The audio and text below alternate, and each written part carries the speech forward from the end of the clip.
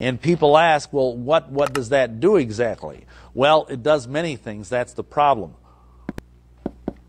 Mainly, it's an over-the-horizon radar, but it can also use this grid, as I've already mentioned, to deploy scalar globes to either change our weather, to cause people to go crazy. You can use it to deploy weapons, as they did with the Challenger disaster, and you can also use it to cause mental or physical illness.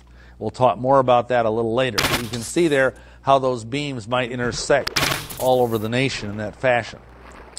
Now, the question has been raised many times, if the Russians have had the power like this in so many ways to take us out for around 30 years, but they haven't, why is that?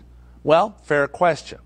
There's a reason for this. The number one reason is that, of course, the times and the seasons are in the hand of Yahweh God. We don't know what his timetable is, and of course, obviously, neither do the Russians.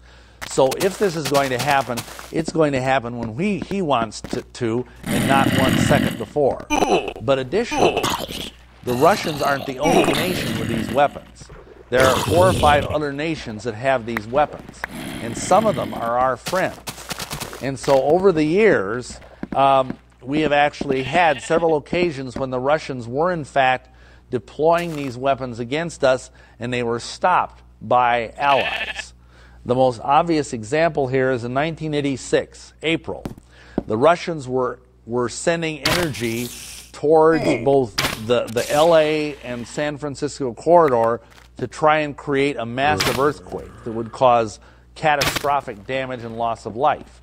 Well, some secretive little U.S. group, quote unquote, that had access to scalar technology themselves came in and fired back.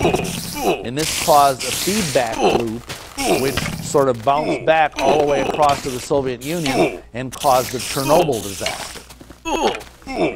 And so that kind of taught them a lesson. Now, that was an unintended consequence of what they did. But the interesting thing is by doing that, they figure they saved around 200,000 American lives. So, good for them. Then, in the same year,